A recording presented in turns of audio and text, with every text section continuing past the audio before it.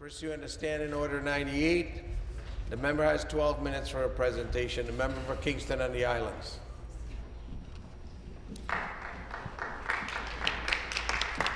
Thank you, Mr. Speaker.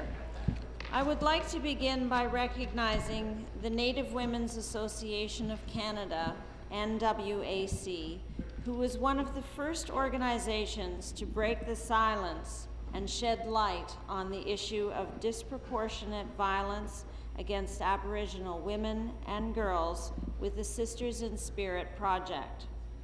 NWAC gave faces and voices to the statistics, to the sisters, mothers, daughters, cousins, and aunts whose lives were tragically cut short. For the past month, I have displayed NYAC's faceless doll panels in my constituency office and traveled the Kingston community with them to help spread awareness about this issue. Every faceless doll is unique and was created to give a visual representation of each of the known cases of missing and murdered Aboriginal women in Canada who have become faceless victims of crime. My visits with representatives of the Aboriginal community to school classrooms and organizations in Kingston and the Islands were emotionally overwhelming experiences.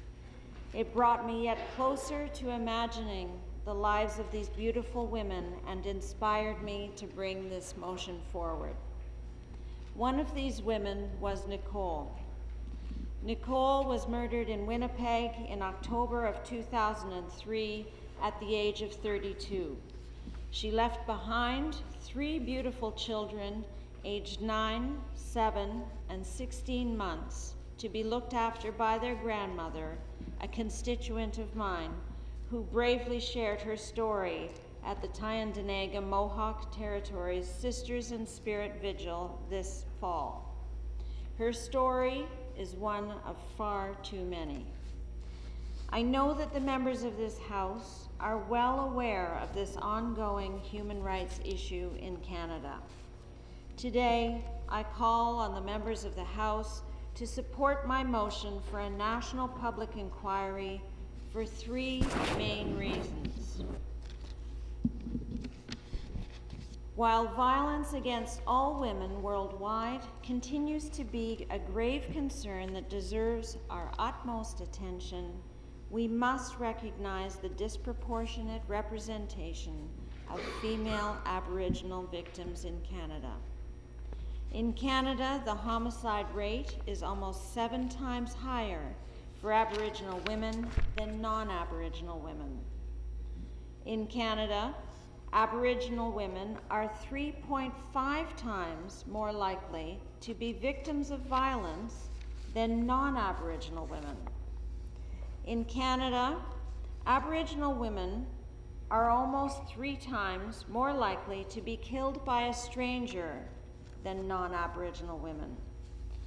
From 2005 to 2010, the Native Women's Association of Canada's Sisters in Spirit initiative uncovered 582 cases of murdered and missing Aboriginal women and girls.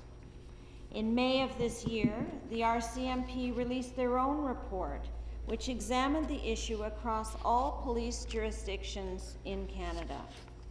The report found 1,181 police-recorded incidents of Aboriginal female homicides and missing Aboriginal females between 1980 and 2012, more than double the initial NYAC findings. The RCMP research shows that 16% of all female homicide victims are Aboriginal. Astonishing when one considers that Aboriginal women represent only 4% of the national female population.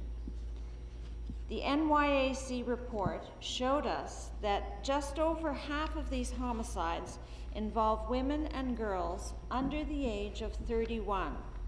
17% are aged 18 years or younger, 88% were mothers. The second reason, this issue transcends communities, provincial borders, and partisan lines, and as such, we must address it as a nation.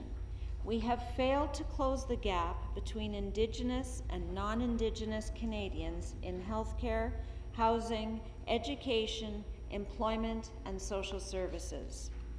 We sought to assimilate Aboriginal peoples into our own image, to eliminate their individual identities and shame their cultures as inferior to ours. Yet Aboriginals remain strong, resilient, and proud. A national inquiry will begin to rebuild Canada's international reputation in the realm of human rights. In July of this year, a report of the United Nations Special Rapporteur on the Rights of Indigenous Peoples examined the situation of Indigenous peoples in Canada. The following is a quote from that report. "It is difficult to reconcile Canada's well-developed legal framework and general prosperity with the human rights problems faced by Indigenous peoples in Canada that have reached crisis proportions in many respects. A national inquiry, such as the Royal Commission on Aboriginal Peoples and the 2008 Truth and Reconciliation Commission of Canada, will help increase public awareness and understanding of the issue and help uncover the many underlying systemic and social causes that make Aboriginal women and girls more vulnerable to violent situations. It is undeniable that factors such as the general impacts of colonization, residential schools, the 60s scoop, institutional and individual racism and sexism, poverty, addiction, insecure housing, and lack of economic opportunities are some of the underlying causes that increase Aboriginal women's vulnerability to violence. However, a national inquiry would help determine the impact of each factor and identify how those factors produce or reinforce the economic, social, and political marginalization of Aboriginal women in Canada. Third, a national inquiry will give voice to Aboriginal families by providing an opportunity to share their public stories and learn from their experiences in a public forum. It will ask and answer difficult questions. It will gather data and provide independent analysis. Listening to the testimony of the families, the service and care agencies, the police, and the input of advocacy groups will help to identify where mistakes were made and begin the discussion on the necessary long-term solutions. Revealing the underlying causes of Aboriginal women's vulnerability to violence can also help raise public awareness and increase political will. Ultimately, it can result in meaningful action focused on providing resources that mitigate the circumstances that lead to violence against women, Aboriginal women and girls. This approach will help uncover instances where Aboriginal women were treated differently and identify the ways as we as a society have failed these women. It can help begin to break down the mistrust that exists between Aboriginal communities and our public institutions. A national public inquiry will provide a degree of closure to the families of the victims and will help facilitate healing and reconciliation. It is time to prioritize Aboriginal women and girls' safety and address the underlying causes that increase their vulnerability and exposure to violence. Each one of us here as policymakers has a responsibility to take action on this issue. Begin by taking action here today. It is imperative that we show solid leadership on an issue as a country. I'm exceptionally pleased that we have invested $2 million over 2 years to support the Joint Working Group on Violence Against Aboriginal Women.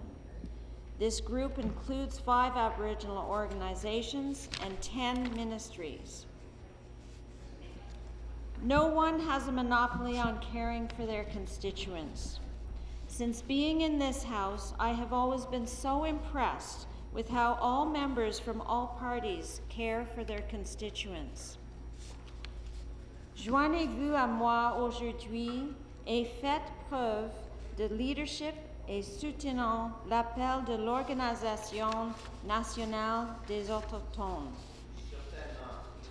Join me today and show leadership by supporting the National Aboriginal Organization's call to our federal government for a meaningful and inclusive national and public inquiry that seeks the counsel of Aboriginal peoples and examines the underlying causes that increase Aboriginal women's vulnerability to violence. It is plain and simply the right thing to do. Miigwech, merci beaucoup, thank you.